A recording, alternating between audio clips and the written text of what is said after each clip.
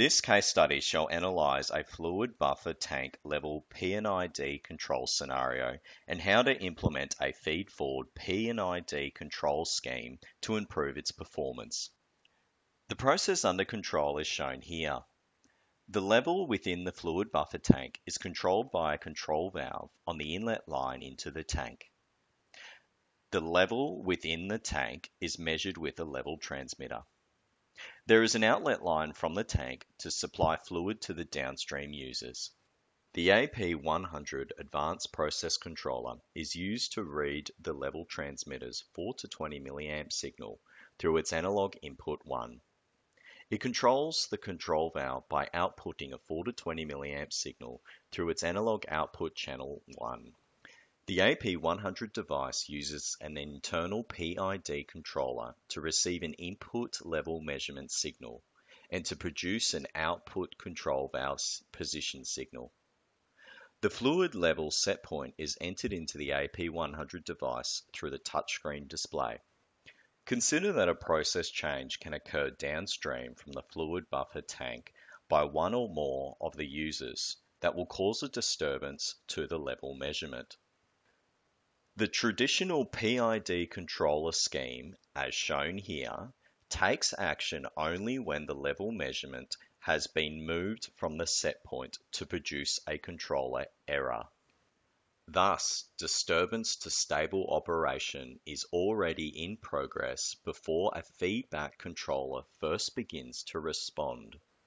From this view, a feedback strategy simply starts too late, and at best, can only work to minimize the tank level upset as events unfold. In contrast, a feed-forward controller measures the disturbance while it is still distant. As shown here, a feed-forward element has been added, which is a flow meter on the outlet line of the fluid buffer tank. This flow meter is used to measure the disturbance caused by downstream users, and shall be used to predict the impact that it will have on the fluid level, and then computes preemptive control actions. The goal is to maintain the fluid level to the controller set point value throughout the disturbance event. The control system block diagram for the feed-forward P&ID controller is shown here. The disturbance input is one or more of the downstream users having a sudden and significant change to fluid usage. The next step is to derive the equation for the feed-forward computation.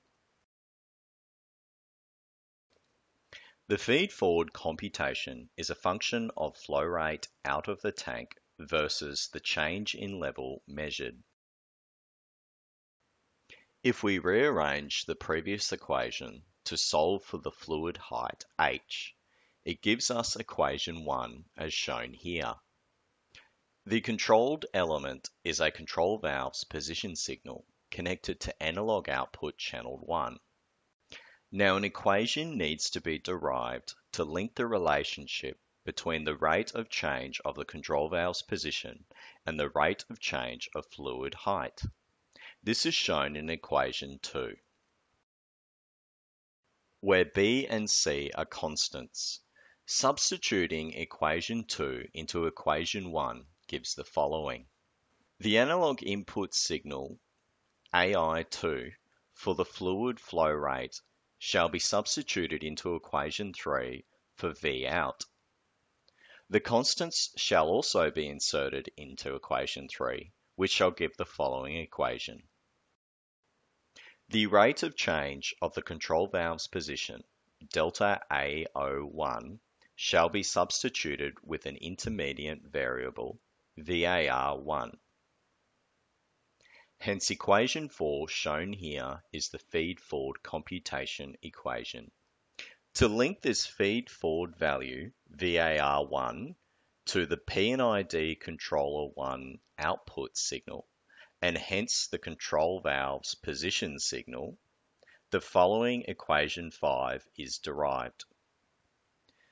Both the equations 4 and 5, as shown here, shall be implemented in the AP-100 device as shown in the following steps. This diagram visually depicts the equations that shall be set up internally within the AP-100 Advanced Process Controller. The following steps shall explain how to link the level transmitter's signal at analog input channel 1 to the PID controller's input signal using equation 1. Then the feed-forward computation shall be set up with equation 2 that evaluates the flow meter signal from analog input channel 2. Then equation 3 shall be used to produce the inlet line control valve's position signal from the PID controller's output signal and the result from the feed-forward computation of equation 2. The result from equation 3 shall be sent to the control valve through analog output channel 1. In the first step, we shall set up analog input channel 1 to receive the 4 to 20 mA signal from the level transmitter. Then we shall assign this input channel to the input of the PID controller 1 using equation 1. To navigate to the analog input channel 1, press Settings, then press Input Channel Setup. Then press the corresponding setup for channel 1. Ensure that the upper and lower ranges are 20 mA and 4 mA respectively. Press the corresponding change button for the channel descriptor text and delete the default text value. Then enter in the desired user value. Press OK to accept and save. Now navigate back to the main menu. To link analog input to the PID controller 1, we shall use an equation. Navigate to the equation summary screen and edit equation 1. Press the VAR button and select AI1 for analog input 1. Press OK to accept. Press the edit button on the results field. Then select the input signal for PID1. Enable equation 1 by pressing the corresponding enabled radio button. The next step is to set up analog input 2 for the flow meter input signal. Then set up the feed-forward computation using equation 2. Set up analog input channel 2 in much the same way as analog input 1. Set the channel descriptor text to the desired value. Navigate to the equation summary in the same way before. Click Edit for equation 2 and edit equation summary. Enter the feed-forward computational equation.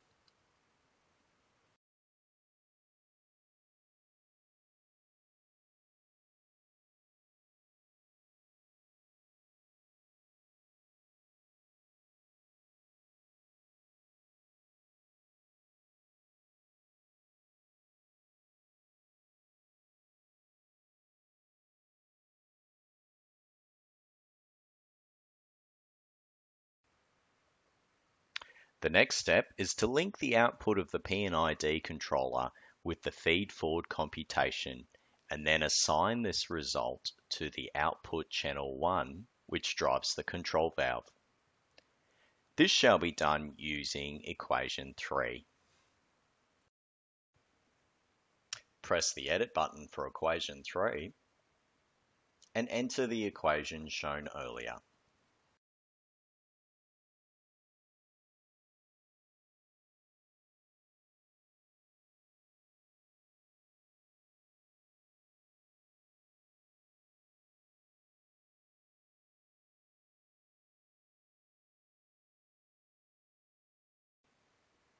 Now that equation 3 is executing, the next step is to set up analog output 1. Change the output type to current and set the upper and lower ranges to 20 mA and 4 mA respectively.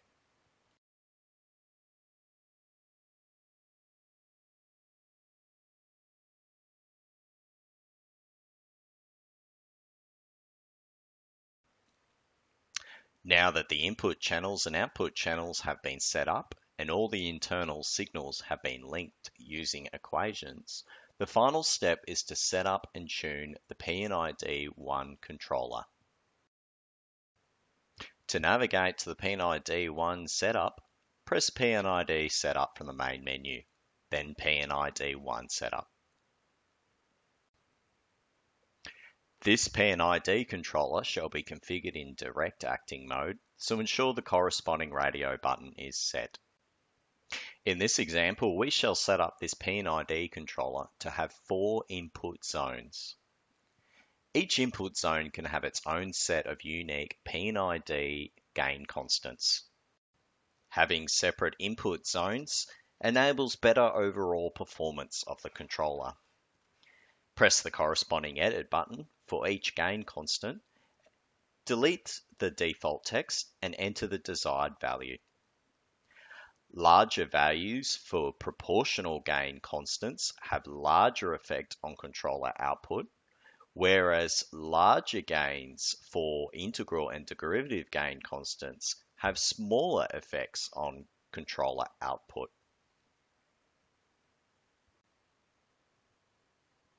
In this example, we shall configure this PID controller to execute once every second by pressing the corresponding radio button.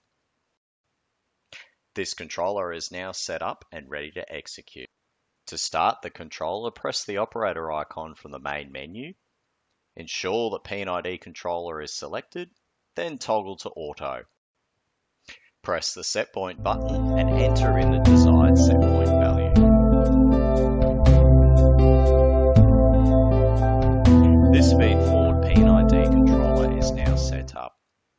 For more information, please visit hazeltontechnologies.com.